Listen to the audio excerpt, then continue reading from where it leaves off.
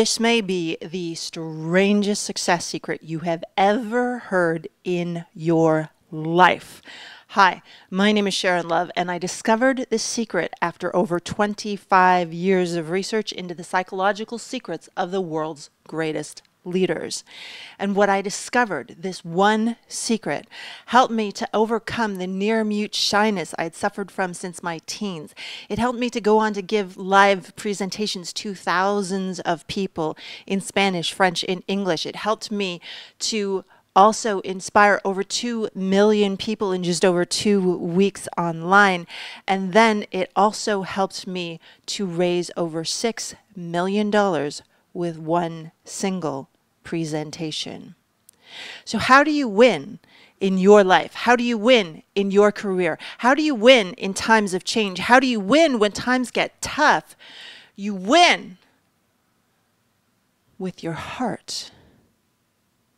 There is gold in your heart, more valuable than all the treasures of King Tut's tomb. And maybe when times are tough or times are changing, you may find that you look and that your brilliance has been buried. And you look at your life and it looks like desert. It looks like there is nothing there. That's what they said in 1920. Carter and his team had been searching for years in the Valley of the King in the desert, and they had found nothing. And people left and said, "Don't you know King Tut's tomb? That's an old wives' tale." But wise people like Howard Carter knew that old wives can often be very, very wise. And finally, he had so much failure, and he had been searching for so long that even his funder, Lord Carnarvon, said, "I'm pulling the funding. There's nothing there. You've found nothing." It's probably an old wives' tale. So Howard Carter went back to England and begged him, please, to give one more chance, just one more chance to find this. Lord Carnarvon finally agreed. He went back to Egypt, and soon after that, one person changed it all. Was it Lord Carnarvon? No. Was it Howard Carter? No.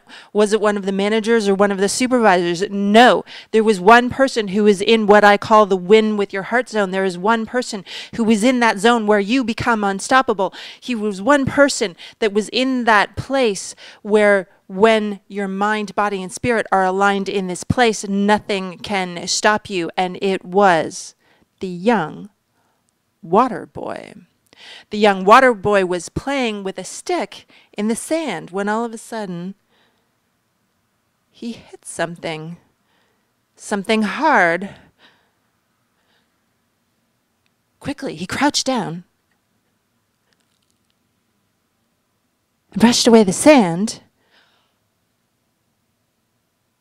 There was a step. He covered it up very quickly, left the stick, and went running as fast as he possibly could across the desert sand to find his supervisor, and he ran to find Howard Carter. And once Howard Carter came back, they started to dig. And when they dug, they found another step. No one had seen the tomb of King Tut in over 3,000 years. They quickly dug down another step, another. There were 16 steps in total, and they led to a door covered in hieroglyphs. Quickly, they buried it all again to make sure that nobody else would find this. And Carter ran off to send a telegram to Lord Carnarvon. Lord Carnarvon arrived, and they made a hole in the door. And Carter got a candle and put it inside for the first time in 3,000 years. Behind him, Carnarvon said, "Can you see anything?" And Howard Carter said, "Yes." wonderful things. Everywhere was the glint of gold. It was the most powerful, most significant archaeological find in history, discovered by the water boy who was in that win with your heart zone. When you are in that zone, there's a 6-second technique I would love to share with you to get you into that zone. When you are in that zone, you can speak, inspire, thrive. You can live your dreams and change lives. When you are in the win with your heart zone, you can change the world.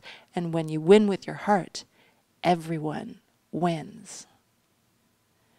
I would love to share the 6-second technique with you. Simply click below. Thanks. You make a difference. You can win with your heart.